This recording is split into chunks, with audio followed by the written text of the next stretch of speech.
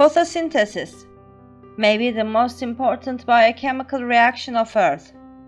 As sunlight shines down on the forest, the sunlight is being absorbed and the energy from the sunlight is being transformed into chemical energy. That chemical energy is then distributed to all other living organisms in the ecosystem. To survive, ecosystems need a constant influx of energy. Energy enters ecosystem in the form of sunlight or chemical compounds. Some organisms use this energy to make food. Other organisms get energy by eating the food. Producers are organisms that produce food for themselves and other organisms. They use energy and simple inorganic molecules to make organic compounds. The stability of producers is vital to ecosystem because all organisms need organic molecules. Producers are also called autotrophs. There are two basic types of autotrophs: photoautotrophs and chemoautotrophs. Photoautotrophs use energy from sunlight to make food by photosynthesis. They include plants, algae, and certain bacteria. Chemoautotrophs use energy from chemical compounds to make food by chemosynthesis. They include some bacteria and also archaea. Archaea are microorganisms that resemble bacteria. Consumers are organisms that depend on other organisms for food. They take in organic molecules by essentially eating other living things.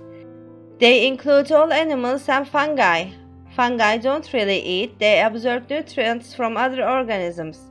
They also include many bacteria and even a few plants such as the pitcher plant.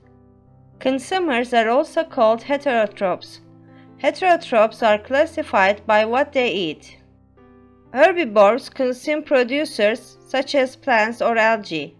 They are a necessary link between producers and other consumers. Examples include deer, rabbits, and mice. Carnivores consume mammals. Examples include lions, polar bears, hawks, frogs, salmon, and spiders.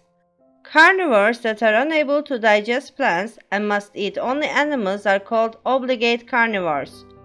Other carnivores can digest plants but do not commonly eat them. Omnivores consume both plants and animals. They include humans, pigs, brown bears, gulls, crows, and some species of fish. When organisms die, they leave behind energy and matter in their remains. Decomposers break down the remains and other waste and release simple inorganic molecules back to the environment. Producers can then use the molecules to make new organic compounds. The stability of decomposers is essential to every ecosystem. Decomposers are classified by the type of organic matter they break down.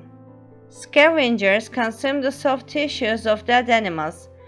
Examples of scavengers include vultures, raccoons, and blowflies.